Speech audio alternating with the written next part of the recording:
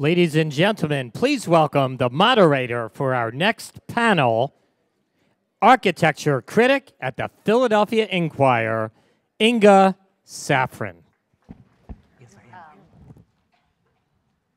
How's it been so far? Yeah, good.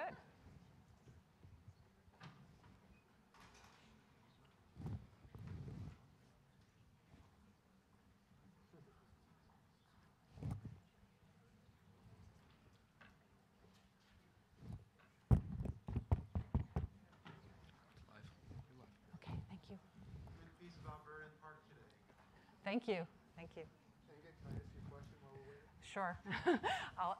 I'll answer questions. I'll make jokes. For some reason, I've been thinking I want to see Falling Waters out of Pittsburgh. You've been there? I've been there, yes. The question is about falling water in Pittsburgh. This will be a gentrification panel, but first we'll talk about falling water. I was thinking of putting together a class trip, getting a bunch of people together, getting a bus. What do you think of the idea? I think it's a great idea. Do you have any interest in talking about it? I don't know. Somebody who would be a good person to go with. Yeah, I think you should definitely take your class there, and but there's a lot of great people there at Falling Water who can probably give a better history of it than I can. So I'll just say that.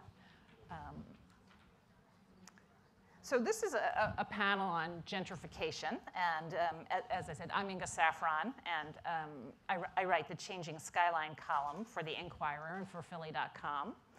And you cannot write about the changing city in Philadelphia right now without writing about gentrification. And we have a really great panel of people who are in the trenches dealing with this day in and day out, and I think it'll be a really interesting conversation.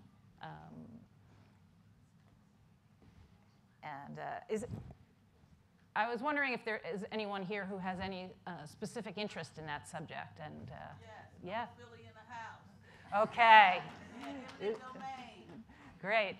I'm glad. That is gentrification. Yeah, I'm glad. Government, invisible hand. Okay. Right. Yeah.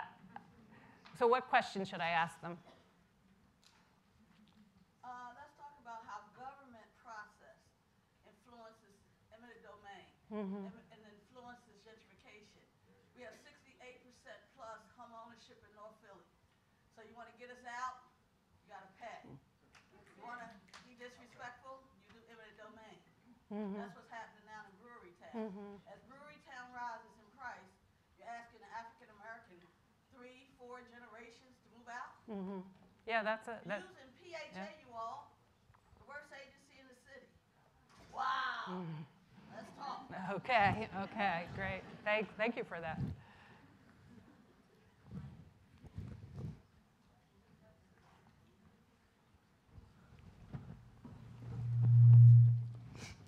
Okay, so let's get started. I said we had a great panel, people who are really in the trenches on this subject, and immediate to my left is Jay McCalla, who has worked extensively in city government and was a deputy managing director during the Rendell administration. He's now a public affairs consultant, writer, and contributor to Philly Mag's Citified blog. And we have Beth McConnell, who is the policy director at the Philadelphia Association of Community Development Corporations, which is an umbrella organization for the city's CDCs. And she's here because she recently authored a very thoughtful and comprehensive report on equitable development called Beyond Gentrification, which is definitely required reading for anyone interested in that subject. And we're also honored to have Calvin Gladney, who is Brooklyn-born, but now working in DC, as the managing partner of Mosaic Partners, a development group. And he served as an advisor to mayors in Detroit and Oakland. He was the VP at the Anacostia Waterfront Development Corporation, which has accomplished amazing things that Philadelphia should try to emulate. We wanted to have Calvin here today because in his work with Mosaic, he's pioneered partnerships with nonprofits to create mixed-use, mixed-income projects that incorporate affordable housing and are sensitive to their neighborhoods where they're going up. So I'm going to start with a big philosophical question related to gentrification. It's possible I might not get to ask a second question because I know once they start talking, it's going to be tough to stop them. But I hope not. I'll try to get one or two in. So for a long time, Philadelphia has been using pop-up parks and other kinds of tactical urbanism to bring amenities to underserved, under-the-radar neighborhoods and to get developers thinking about investing in them. But this summer, we saw two cases where private developers were using the very same techniques to soften up neighborhoods for their own projects. And there was a strong backlash with accusations of stealth gentrification. We also heard in Philadelphia more resentment about bike lanes, dog parks, and other millennial-friendly initiatives from people who are worried that their neighborhoods are becoming unaffordable. And so this has gotten me thinking, is there a disconnect between these urbanist goals that we've been championing for so long and equity? And since it's hard to imagine not wanting to improve neighborhood amenities, how can we have both? So Beth, I thought I would start with you because of your work with the CDCs. And what was your take on the backlash this summer? Well, I think when people who have been in our city and in our neighborhoods that have been disinvested in for decades and generations suddenly start to see changes that they weren't part of and weren't for them, they get defensive because they feel like they're about to be pushed out. And they have reason to be concerned. And I think the number one lesson that we can learn from these examples is that people need to be involved in decision making about what shapes their neighborhoods. They need to feel that those changes will actually lead to less income inequality, more opportunity, and healthier neighborhoods for them as well as the newcomers. It's not an either-or proposition. It needs to be both. Calvin, this very same phenomenon has happened in DC, and you were talking about a case where a church is suing the city over a bike lane. Can you talk about can you talk about that, and can you talk about how has it been resolved, and how have you communicated to people that you're working with that it's okay, this change can be managed, and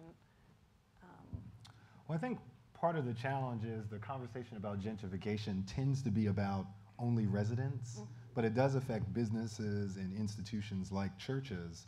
And so the same issues that sort of the proverbial older black woman who's being moved out of her house by a younger, whiter, higher educated new person, that story also applies to small businesses and now to churches. So in DC, this particular black church sued.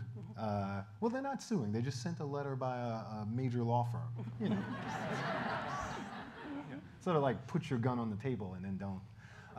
With the idea being that this bike lane was going to run right in front of their church, and their senior black parishioners would not be able to sort of drive in, because most of them live in the suburbs actually, but that's a different story, and park right in front of the church and go in. So part of their argument, and I don't know if there's any lawyers in the room, they said, well, this was a violation of their equal protection rights under the law, and this was illustrative of a citywide fight against black churches around the city and to get the historic black church out of the DC area.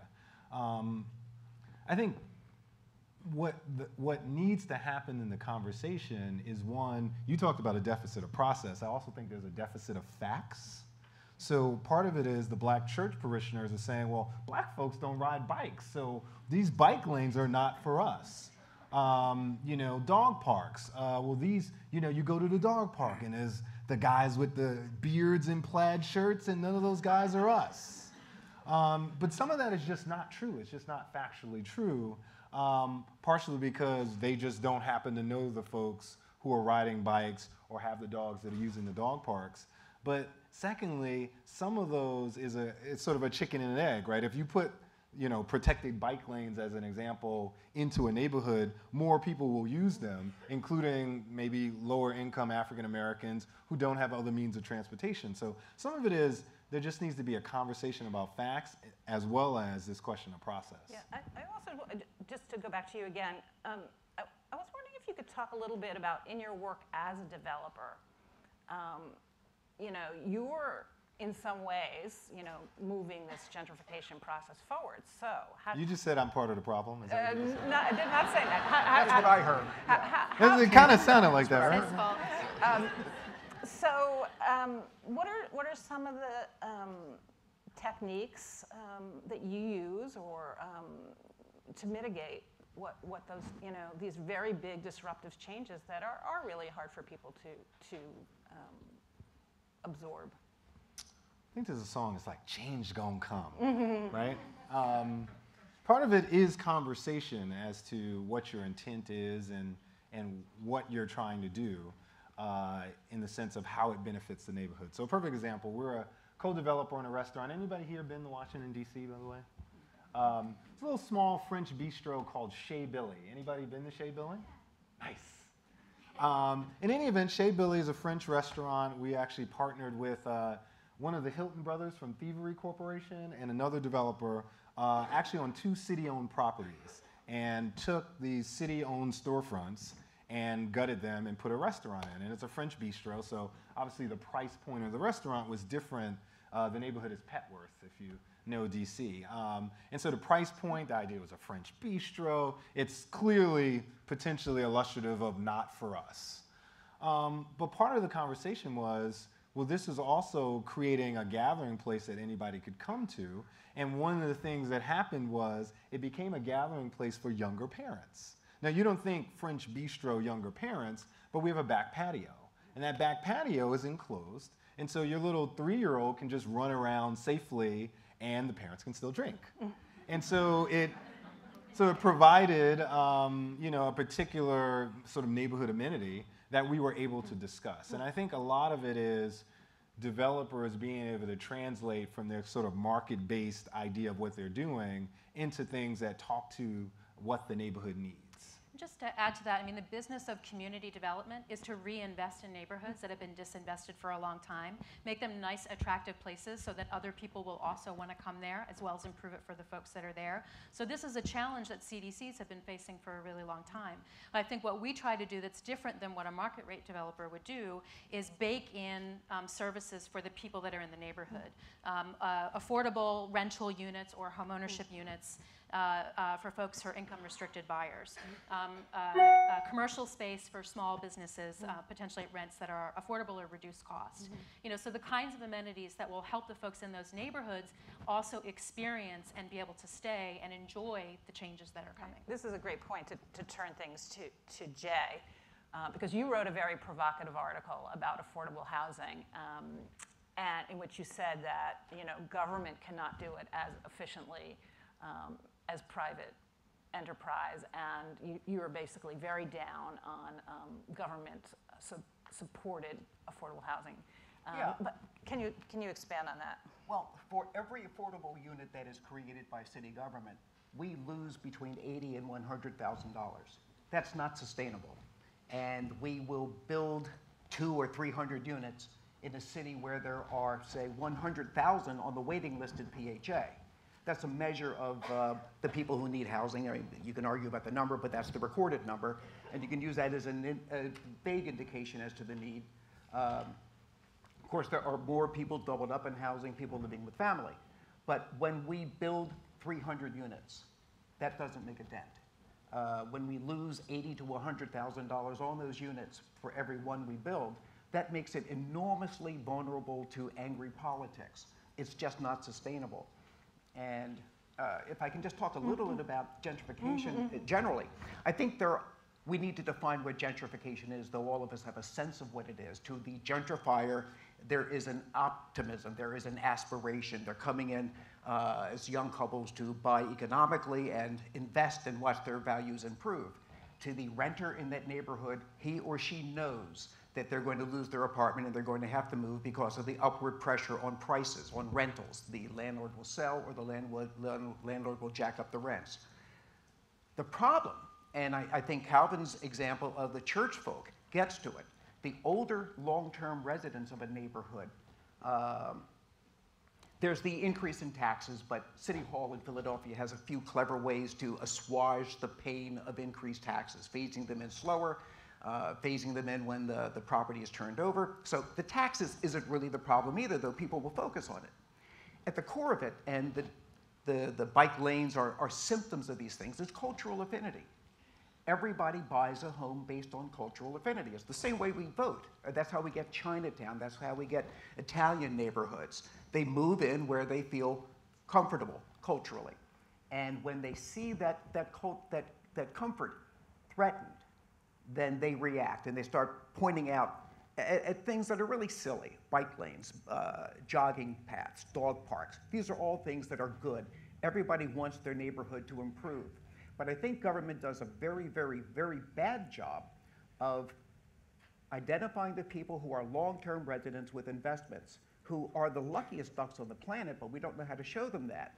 They buy a house for $25,000 30 years ago, and now it's worth $200,000. They are the luckiest ducks in the world. But somebody needs to show them and gives them some modest instruction on financial literacy. You now have $200,000 in equity. Here's how you can take out an awful lot of that. Take that trip to Europe or to Africa or South America that you've always wanted. Take that favorite niece of yours and send her to the community college for free as your gift.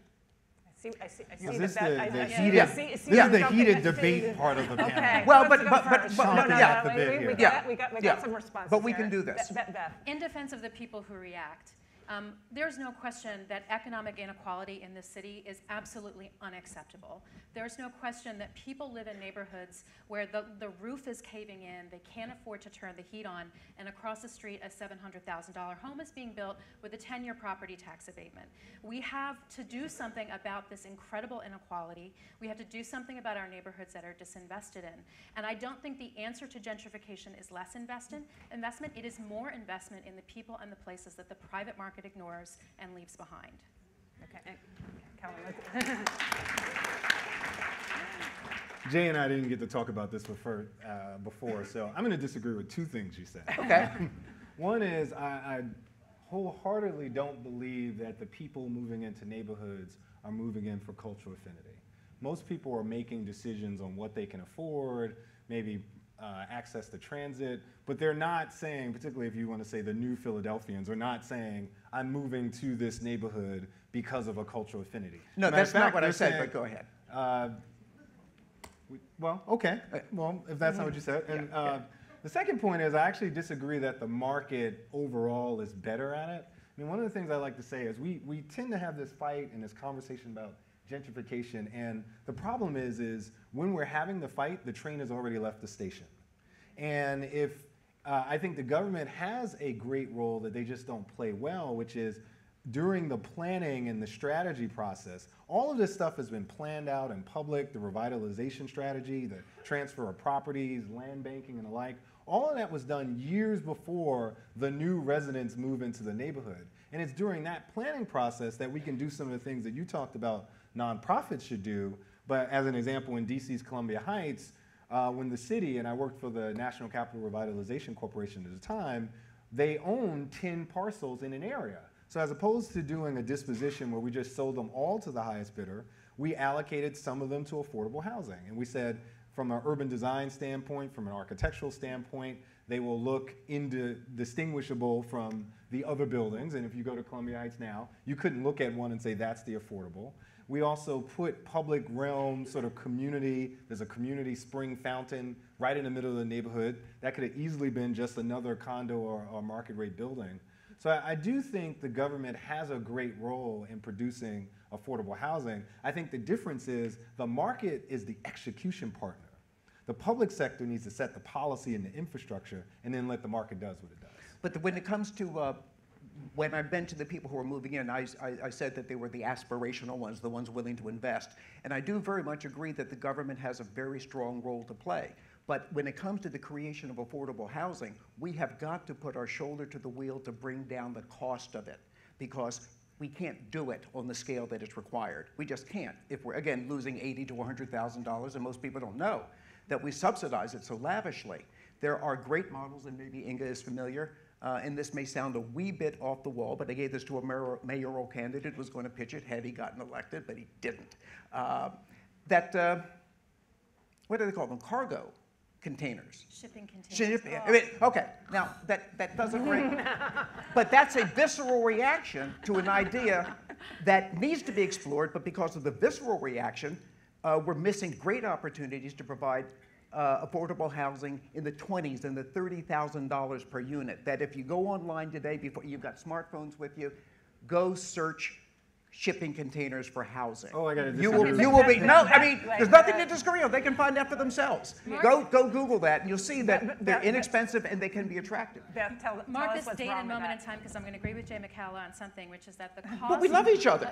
The cost of constructing new affordable housing in Philadelphia is outrageous, and we need to do something to bring those costs down.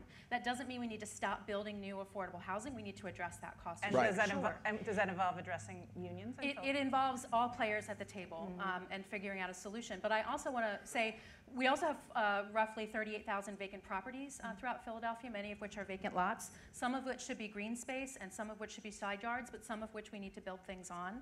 And the other point that I think is really important that we haven't talked about yet is the incredible amount that we are underfunding home repair and rehabilitation programs. Yeah, let's talk about that because, you know, can you get, I don't know if everyone knows what these home repair grants are, but there are programs in Philadelphia.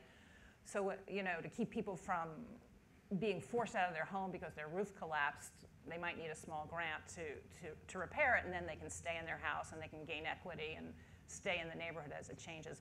But I was wondering, can those kind of programs really be done at the scale, in the quantities that we need? They must. We have a significant, you know, Philadelphia is a very old city. We have an aging housing stock. We have a number of people who have paid off their mortgage or they have inherited their home from a grandparent, so have no mortgage, but are significantly poor and can't afford the basic repairs. If they are displaced from those homes, we need to build them new housing that's too expensive. So we have to figure out a way to repair those homes. And I think one model of equitable development is when you have new construction and new development in a neighborhood, and it might be private market rate development, is figuring out a way for that developer to have a channel to invest in the houses across the street where the roofs are caving in.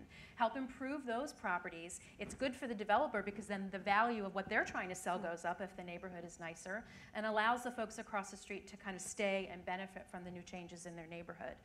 That's just one example. There are plenty of neighborhoods that are not gentrifying in Philadelphia that are facing really significant problems of this sort. And I think we've got to look at all kinds of tools, grants, tapping equity in people's homes, loans for people that don't have equity but probably could afford to pay a few bucks a month but can't get a bank loan or a home equity loan. We need to look at all of these options to really attack that problem. Can I make one addendum to that? I mean, I think a lot of this discussion has been about the supply side. Oh, let's get the cost of affordable housing down. Let's use new models of storage containers, different ways to get more affordable housing. But I think we need to have a two-sided discussion because the market always wins. The market always wins. So we are never going to, I mean, at some point, the cost to build a home, whether it's a multifamily affordable building or a single-family affordable home, has an inherent cost to it. So we're still only talking increments. We can bring down some of the costs. We can use some models, but you know, a lot of people will argue that you can't scale storage container communities in any way that's going to really make a dent on the problem. Some of it needs to deal with the demand side, which is really working on workforce development so that folks have the incomes, that it's not just a question of whether there's affordable housing, but folks have a path to middle class or at least working class incomes, so therefore they can pay a bit more. There's only so much you can do in terms of the physical housing stock and how much it costs to build a box. I mean, we're building boxes and then we're putting prettier things inside and outside, but the box has a cost. Certainly, a lot of people have argued, and John Geeting, a blogger in Philadelphia, has written that Philadelphia doesn't have an affordable housing problem. It has a jobs problem. But, okay. Jay, how are we going to solve that? Well, I don't know how you solve the jobs problem. It took decades to get into this. I think when you talk about lower income people, you've got neighborhoods where you've got structurally unemployed. By that I mean people who are ex-offenders and the large institutions in the city, the universities and the utility companies and the hospitals, illegally discriminate against employing them. If you've gone to jail to be an embezzler, no, you can't be hired as a bookkeeper, but you can certainly be a driver, you can certainly be an office worker, et cetera. So I think if we reduce or eliminate some of the illegal discrimination against ex-offenders, that would help. But in terms of creating more housing and matching the supply to the demand, we used to have a great program in this city called the Philadelphia Urban Homestead Program. It was where a family, the city would identify an abandoned property, fix it up, put some modest investment into it. The homeowner would assume 50% of the responsibility for the cost of the rehab, and the city would assume the other 50%. So you're putting people. Where did the 50% of the homeowner, where did that money come from? Well, you're talking about many people who are working. You've got maybe two people making $15,000 a year, so that's $30,000. You get some savings. They're not destitute. They're poor, working poor, but there's no down payment. But this was a way to put people who need better housing into safe, secure, modernized housing, and at the same time reduce our almost an uncountable number of abandoned houses in this city, because any government agency that tells you they know how many abandoned houses there are in Philly is not being candid. We don't know. We typically have had 1,000 a year become vacant. Those are old numbers. There are no current numbers. You'd be amazed what government doesn't know about the problem. But we can go back and revisit that model, which reduces our instead of spending the money to demolish, identify them, and what just is too expensive to rehab, then we demolish. But demolition is the ultimate solution to what's oftentimes a solvable problem. Before we only have a few minutes left, so I wanted to mention a very recent report by the Philadelphia Fed on gentrification, and Beth was saying earlier, it was one of the first reports to quantify the problem. Like, we really don't know, how big is this problem, how many houses do we need, et cetera, et cetera. Can you talk about that report? Sure. And it also talked about displacement, and I guess, a simplified version of its conclusion is that the displacement issue is a little overrated. I would maybe summarize a little bit differently. It was one of the there's been a lot of studies about gentrification, but this is one of the first that actually looked at real people and how they moved by looking at their credit scores and their credit reports rather than kind of other proxy data for trying to figure it out. And it looks specifically at displacement, and it looks specifically at Philadelphia and Philadelphia's gentrifying neighborhoods. And what they found were that people who have low credit scores, who are more likely to be poor, they move a lot anyway. They're moving constantly. So there's not a lot of evidence that they're moving more often out of gentrifying neighborhoods, but they're not moving into gentrifying neighborhoods. So they're not getting access to the improved conditions and the benefits. And when they do move, they move to poorer quality neighborhoods with worse schools, higher crime, and lack of other kinds of amenities. So we're seeing a kind of, I think, a slow shift, a slow displacement from that study of folks who are moving out and folks are not moving in unless they're higher credit score and higher income. What I think that tells us, and I want to come back to a really important point that you made earlier, is that the train has not left the station yet in Philadelphia in many of our neighborhoods. Maybe in some, but not in others. In Point Breeze, which has been ground zero for gentrification discussions, we have a lot of vacant property. We have tax-delinquent property in private, vacant tax-delinquent property in private hands that the land bank can acquire. We can build in affordable housing for low-income folks now while the neighborhood is improving and create mixed income communities of opportunity. We can do that in a lot of our neighborhoods where these changes are happening, and we must, and I really hope the next mayor makes that a priority. Calvin, I know you want to respond to that, or I saw you shaking your head. The only other thing I would say is we need to do the same thing for small businesses, Absolutely. And some of that has to be about training. And really, again, if the train hasn't left the station, we know what neighborhoods have commercial corridors where right now there's, I always like to say, can Larry's Liquors turn to Wally's Wine Shop, right? But that process, right? Anybody know Larry's Liquors, by the way? That process requires a certain level of training and understanding, okay, your customer profile is changing. Okay, that doesn't mean that you can no longer serve the local neighborhood residents that have been there, but you maybe need to add some products, and maybe you need to use the city's facade grant program in order to fix up your facade, and maybe you take away the plastic spinning, bulletproof glass, but somebody needs to teach them about those things and help them do the investments and the changes that will help them be in place when things happen. A great example of that is Ben's Chili Bowl in DC. Anybody's been to Ben's Chili Bowl? So Ben's, U Street corridor, hyper gentrification, right? It's like, you look up gentrification in Wikipedia and it's like, U Street. And what Ben's Chili Bowl did, number one, very important, they bought their own building. So all of this rising rents, we get kicked out, we own this, so we're not going anywhere. And secondly, so Ben's Chili Bowl, they have half smokes. In DC, it's like a kind of pork sausage kind of thingy. They added turkey dogs and turkey burgers. And they got a little friendlier in their customer service. And they kept the authenticity of a sort of old school diner, but cleaned it up a little bit. And so they made the changes to be ready for when these forces of gentrification happen, they were ready. So those are the type of things we need to teach our small businesses and not just our residents. Jay, we just have a minute left, so I'll let you, do you agree with that?